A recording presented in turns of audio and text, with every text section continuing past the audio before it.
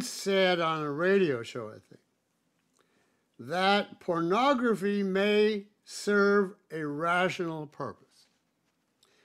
And it was in the context of the desirability of variety in a sexual relationship. You know, time and place and clothes, etc., etc. I said one possibility is people can watch certain kinds of movies.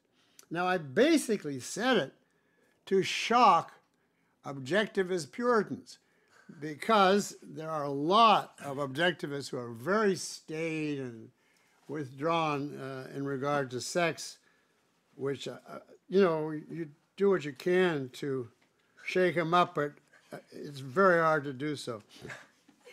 But now the questioner goes on, I believe that entering into pornography as an actor, director, etc., is irrational. If you agree with the last, aren't you guilty of a contradiction?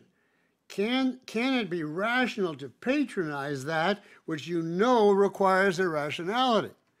I think it certainly stopped me as a very good question. And I'll tell you the best that I can come up with is can there not be people who engage in that as an occasional sideline as against a career, or desperately need money, or see it as an exercise in acting, or maybe they're a loving couple and they don't mind being photographed. I mean, if I met somebody who engaged in that, I wouldn't automatically recoil, although it's hard to say why.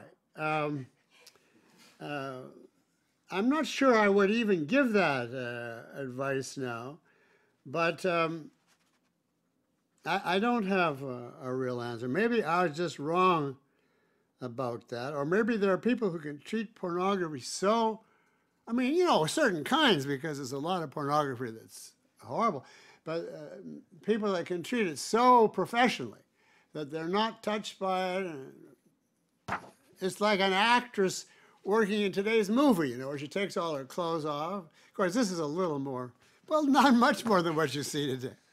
I basically saw that in New York, where I just was in Equus, where the guy, Harry Potter, or whatever his real name is, took his clothes off and was doing something on the stage with an actress who also had no clothes on. So, I mean, is that pornography? That's high art. It costs a fortune.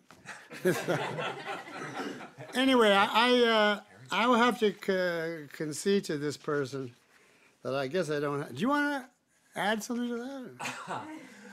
I think I'll let you have that. Was the question about viewing pornography or performing? No, performing. Well, oh, we have all that? Okay. Yeah. I mean, there are cases, I think, where there are couples that engage in pornography. So, I mean, you know, so they engage in? No, but I mean, the actors are actually together in real life. And does that help you? I don't know if it helps you. You're free to use it. Okay, well, I think I'm going to leave this one, lose this one. I just wanted to show that I was honest, you know, so sometimes if I get totally trapped, I have to mumble something. I see I could easily just have not answered that, just thrown it out, who would know?